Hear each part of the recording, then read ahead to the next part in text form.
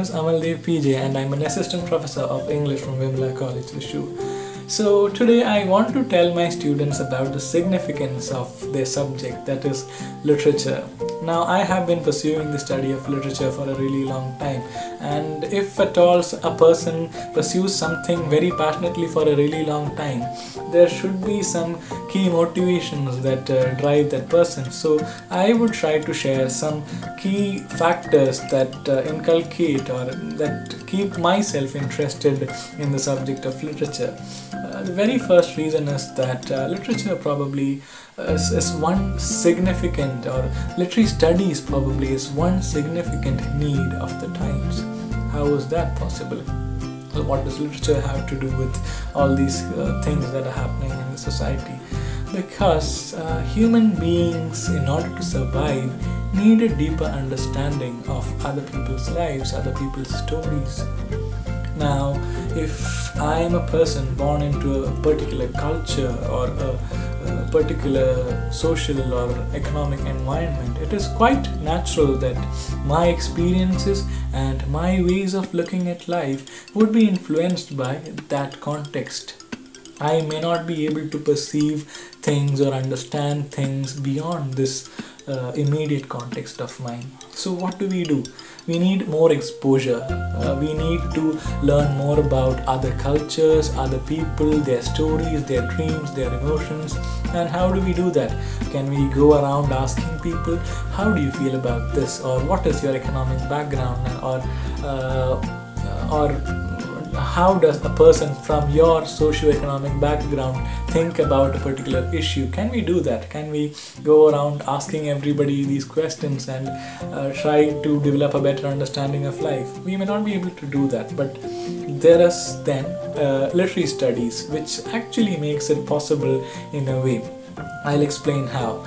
Now imagine that you want to write something right now in 2020 during this COVID pandemic. Obviously, when you sit down on your table and try to write something, all these things that are happening around would influence you directly or indirectly. You may not specifically write about the COVID pandemic or the lockdown or anything, but the kind of mental pictures that you will have, or the kind of attitude with which you will write, all this will be definitely influenced by the whole thing, the whole business of corona that is happening around. So similarly, I am arguing that every literary work is a product of its times.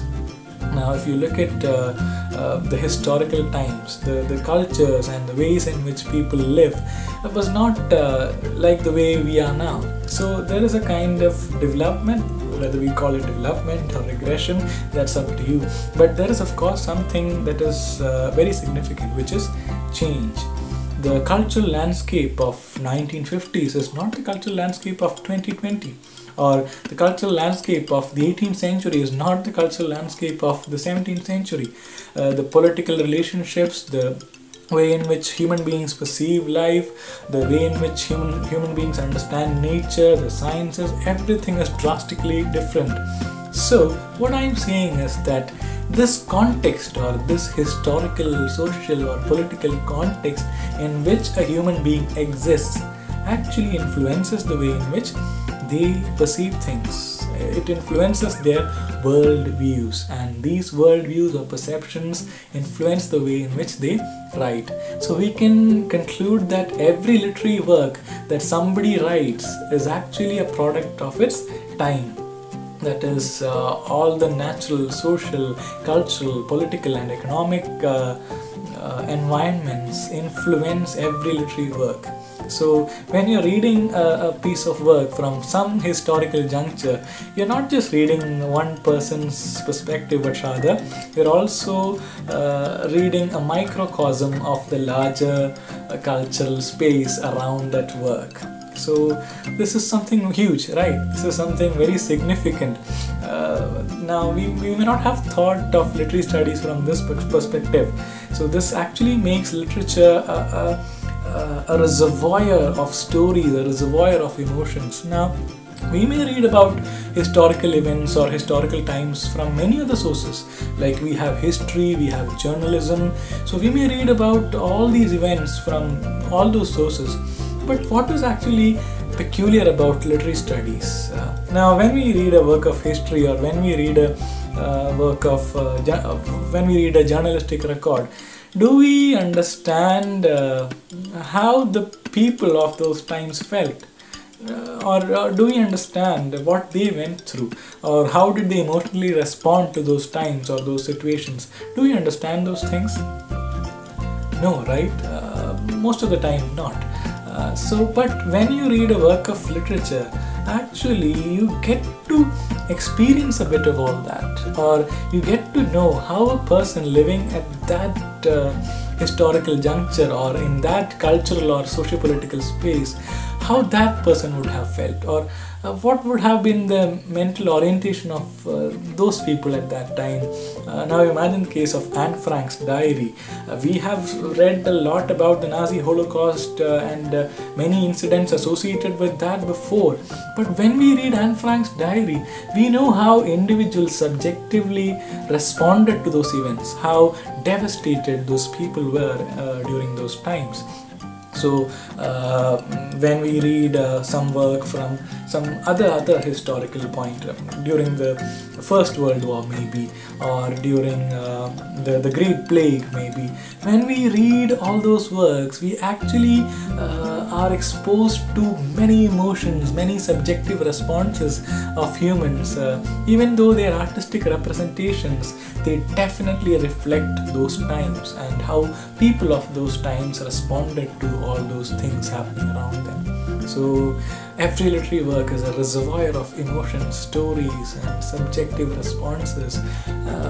Every literary work is a cultural artifact that would actually tell you about the historical, natural, social and economic and political environment of the time. So what I want to tell you is that the subject that you're learning is not just for entertainment, or not just to pass time, but rather this is a very significant subject.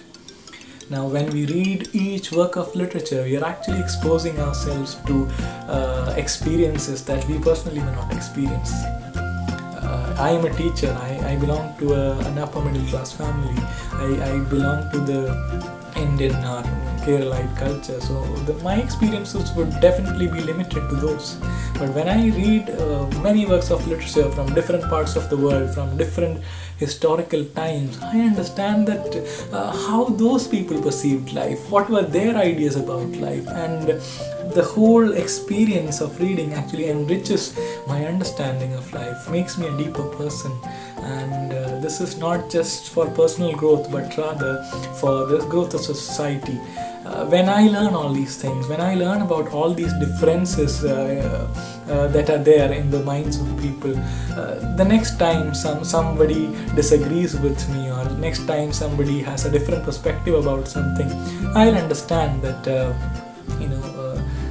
these differences matter, that every individual looks at different things differently because of their environment, or because of the cultural context in which they live in. So that would actually make me a more accepting person, a more kind human being. So this could actually be a solution to many other problems of intolerance that human beings are facing now. So it would actually help you empathize better with the rest of humanity also. So literary studies might just be the best thing that you can do on the planet right now, because we need more empathy, we need people who embrace differences. So I think that will do for today. I'll see you in the next class. Thank you.